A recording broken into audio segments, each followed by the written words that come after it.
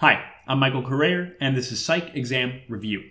In this video, we're going to consider how the presence of others influences our performance. Over 120 years ago, Norman Triplett noticed that cyclists tended to be faster when they were competing with other competitors rather than when they were alone and just competing against the clock.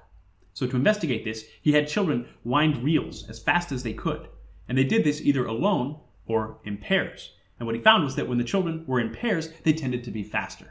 And this is referred to as social facilitation. This is the idea that the presence of others improves individual performance. Now, Triplett's original data from 1898 doesn't seem to hold up to modern statistical analyses, but other research has provided evidence that sometimes the presence of others can, in fact, improve performance.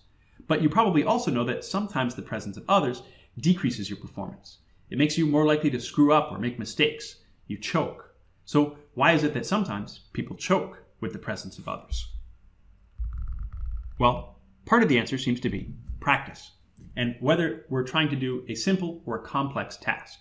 So we can think of the presence of others as creating additional arousal. And in the case of a simple or well-learned task, this additional arousal might increase our performance. But in the case of a complex task, or one that we haven't learned particularly well, this additional arousal might cause us to do worse. And this should remind you of the Yerkes-Dodson law that I talked about in the video on arousal theory. And some research evidence supporting this idea comes from J.W. Michaels and colleagues in 1982, where they looked at the performance of skilled pool players versus amateurs when they were either alone or being observed by 4 people. And what Michaels and colleagues found was that the skilled pool players actually did better when 4 people were watching them play rather than when they were alone.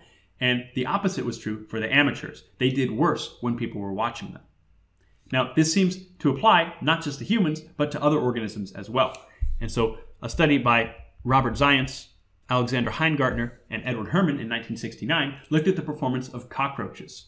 And so what they did was they had the cockroaches do either a simple maze or a complex maze. The simple maze was just a straight line, and the complex maze was a T maze where they had to turn either to the left or the right to get to the correct end of the maze.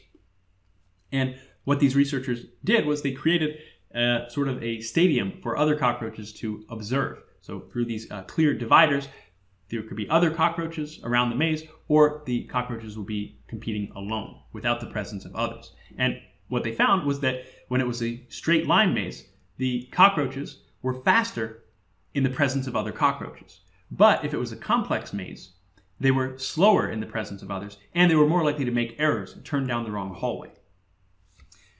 Now we can also think about the presence of others when we're actually working with them. So when we're working in groups and other people are contributing to the effort. And this is the idea that working with others can sometimes cause individuals to reduce their effort. This is referred to as social loafing. So this was first investigated by Max Ringelmann in 1913. And the way that he did this was he had people pull on ropes. And he measured people pulling alone, and he found that on average they pulled with a force of about 139 pounds.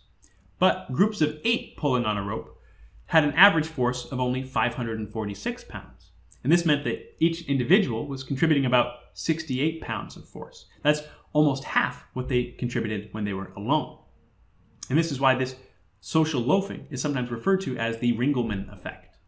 And this was replicated in 1974 by Alan Ingham and colleagues, where they had people pull on a rope either alone or with other participants, but the other participants were actually Confederates who were not actually pulling on the rope. And what Ingham and colleagues found was that the individuals who thought people were helping them pull reduced their effort, and they pulled with less force. So this demonstrates that sometimes being in a group, working together, can cause people to reduce their effort. And this is something you probably already know if you've ever worked on a school project where individual efforts are difficult to measure, where it's hard for the grader to know how much each person worked on the final result. And this means this creates a situation where people are likely to slack off or engage in this social loafing. Hope you found this helpful. If so, please like the video and subscribe to the channel for more. Thanks for watching.